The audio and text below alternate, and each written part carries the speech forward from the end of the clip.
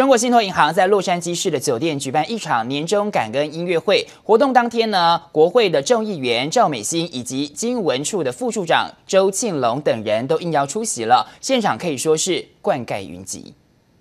美国中国信托银行 CTBC Bank 在洛杉矶市 Ritz-Carlton 酒店举办年终感恩音乐会，活动中还邀请洛杉矶加州大学华裔经济学家余伟雄主讲，人力资源是洛杉矶长期繁荣的关键，呼吁政府以及民间组织致力于人才培养。This year is especially important for us because we have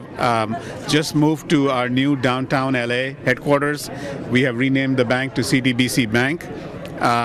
It marks our parent, which is a $64 billion bank in Taiwan, also called CTBC Bank Taiwan, is also on the move. They have just done two very exciting acquisitions, one of Taiwan Life and the other of a bank in Japan, which is, as you know, one of the largest economies of the world, and it's part of our desire to serve communities around the globe.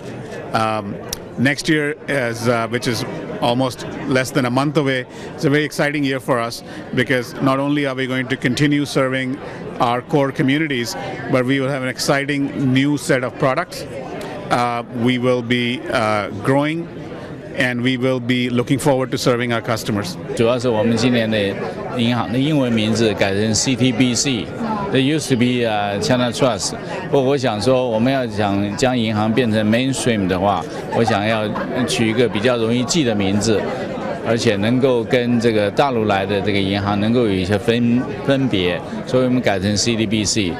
那最近我们的银行呢，整个整理得非常好。那我想大家最近也知道，金融海啸之后呢，有很多规定非常的严苛，不过我们安全的度过了。同时呢，我们今年也赚钱也赚得不错，所以我们未来呢，这个增加了很多很好的这个员工，希望能够给大家带来更好的服务。当天出席的贵宾冠盖如云，包括了国会众议员赵美心以及助理郑涵平。洛杉矶台北经济文化办事处副处长周庆龙、经济组组长陈明师、经济副参事张志远等。中广电视采访报道。